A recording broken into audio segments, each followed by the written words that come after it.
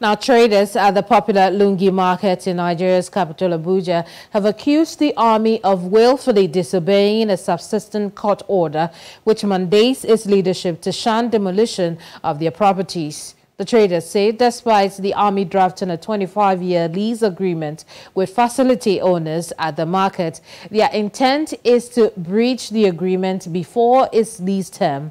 News Central's Amadin reports. They had converged on the popular Lungi multipurpose market, many of them traders and shop owners.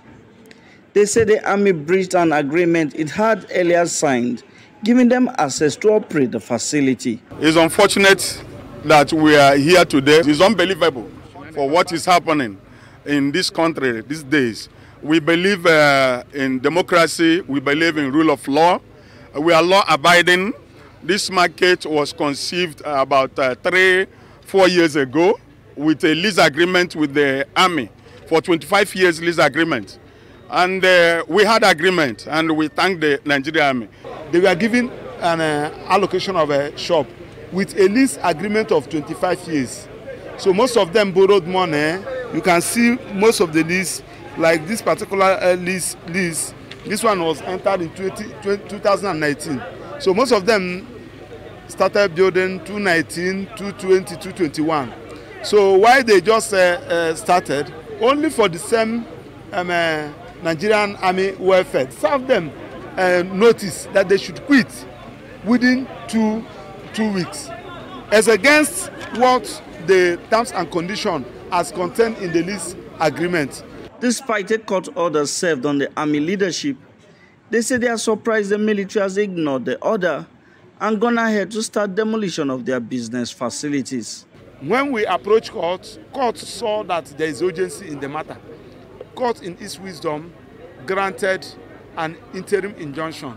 Interim injunction is for them to come and tell court the reason why that particular injunction will not be made interlocutory.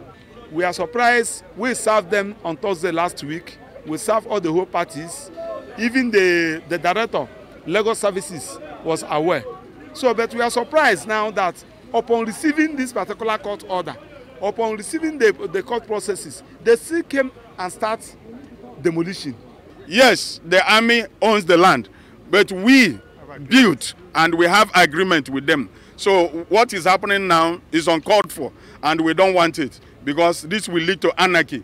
They are calling on Nigeria's president to call the army leadership to order and compel them to obey the courts. We are not in a banana republic. This is a country that is predicated on a democratic governance, where rule of law operates. We are no longer in the military regime. Even in the military regime, they respect the sanctity of court. They respect court orders.